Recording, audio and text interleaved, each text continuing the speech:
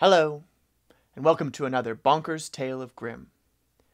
I hope that you have your thinking brains in, because this next story is really going to make it difficult for you to understand the rest of your life. This is called Lazy Harry, and it is many pages deep. So while we go through it, I'm going to hum a small tune.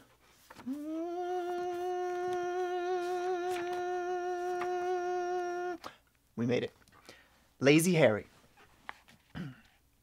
Harry was lazy. And although he had nothing else to do but drive his goat daily to pasture, he nevertheless groaned when he went home after his day's work was done.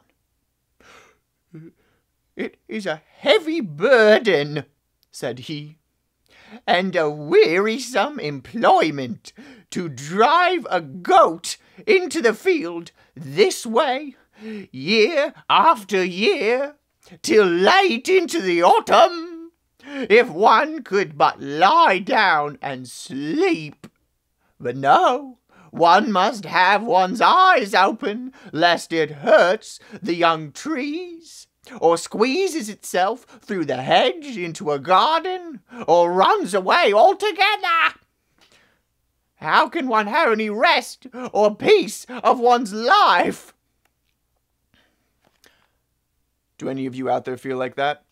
With something you have to take care of, like a hedgehog, or a small children, like a little brother or a little sister? Because I feel like this all the time. Also, who is Harry talking to? That's what I want to know here. Is he just like walking around speaking to his goat? How would you feel if you were the goat and he's just complaining at you like this? Harry seated himself, collected his thoughts, and considered how he could set his shoulders free from his burden. For a long time, all thinking was to no purpose. But suddenly, it was as if scales fell from his eyes. And I mean scales like what you measure things with, like boop, boop, boop, scales, as opposed to dragon scales, because he didn't have dragon scales on his eyes. That's a really rare disease that Harry was not having to deal with, thank goodness. "I know what I will do," he cried. "I will marry Fat Trina,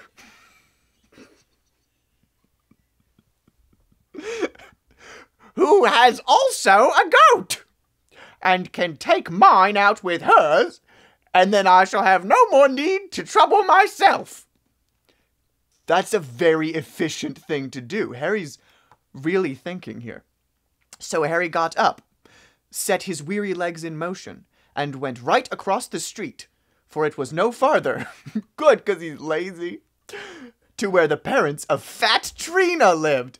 It's not nice to think of someone as just Fat Trina. I want to know more about Trina. I think she has many, many more qualities. And Harry asked for their industrious and virtuous daughter in marriage. The parents did not reflect long. "Birds of a feather flock together," they thought, and consented. So that's a saying that means things that are alike should go together, and it makes no sense whatsoever in this context at all, because Trina is virtuous and industrious, as we've just learned, and Harry is lazy. So I think that Trina's parents really didn't appreciate her enough. We'll find out more later. Maybe. So Fat Trina, and the author continues to call her Fat Trina, even though he's already established that she is industrious and virtuous. We're going to say Fat, Industrious, Virtuous Trina became Harry's wife and led out both the goats. Harry had a good time and had no work to rest from but his own idleness. He went out with her only now and then and said, "I merely do it that I may afterwards enjoy rest more. Otherwise, one loses all feeling for it." Fat, Virtuous, Industrious Trina was no less idle. "Dear Harry," said she one day, "why should we make our lives so toilsome when there is no need for it, and thus ruin the best days of our youth? Would it not be better for us to give the 2 goats, which disturb us every morning in our sweetest sleep with their bleating, to our neighbor, and he will give us a beehive for them? We will put the beehive in a sunny place behind the house, and trouble ourselves no more about it. Bees do not require to be taken care of, or driven into the field. They fly out and find the way home again for themselves, and collect honey, and without giving the very least trouble."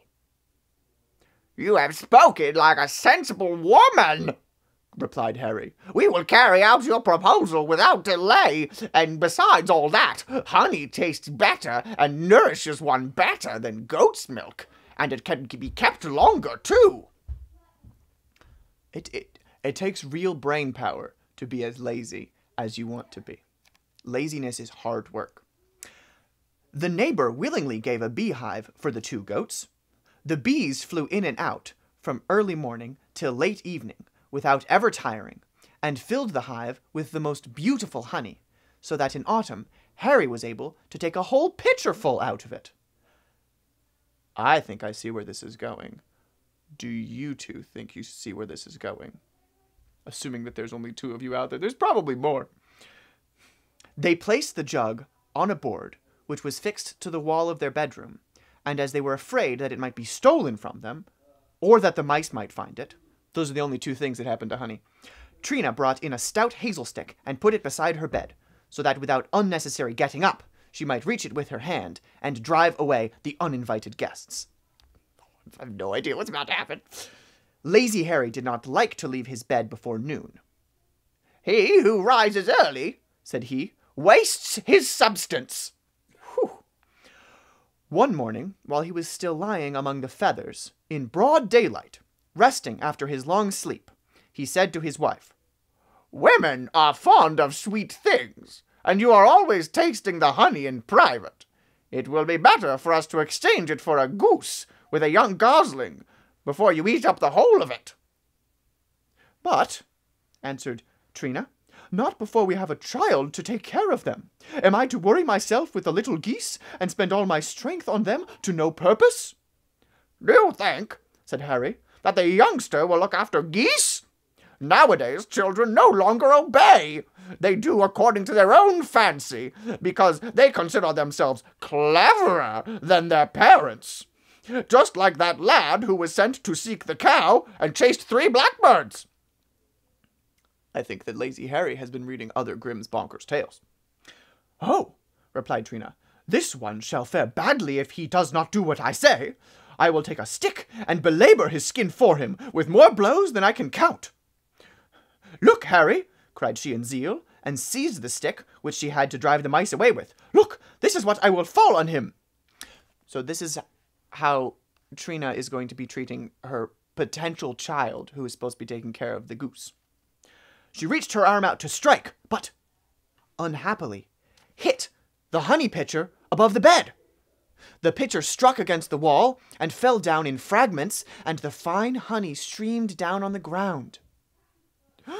"There lie the goose and the young gosling," said Harry, "and want no looking after. But it is lucky that the pitcher did not fall on my head. We have all reason to be satisfied with our lot." And then, as he saw that there was still some honey in one of the fragments, he stretched out his hand for it, and quite gaily, "The remains, my wife, we will eat with a relish, and we will rest a little after the fright we have had. What matters if we do get up a little later? The day is always long enough." "Yes," answered Trina, "we shall always get to the end of it in the proper time. Do you know that the snail was once asked to a wedding and set out to go? Instead, it arrived at the christening. In front of the house, it fell over the fence and said, 'Speed does no good.'" That's it. That's the whole story. I think that Lazy Harry and his wife Trina have really found the best in a situation that they have made increasingly worse. So I think that the takeaway from this story is to always look on the bright side, and the not takeaway from this story is to try to make a bright side for yourself to look at. We will see you next time. Thank you so much for coming.